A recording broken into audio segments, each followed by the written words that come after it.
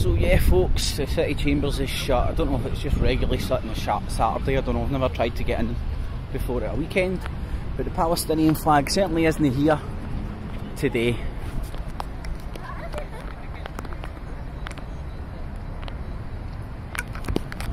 So I'll have a wee shifty and see what it's saying online when I get home, see whether they're just flew it for one day or whether the fucking Jew lobby managed to uphold the "oh, you're going to offend so many people by flying the fucking flag." Well, fuck yous, fucking Zionist scumballs.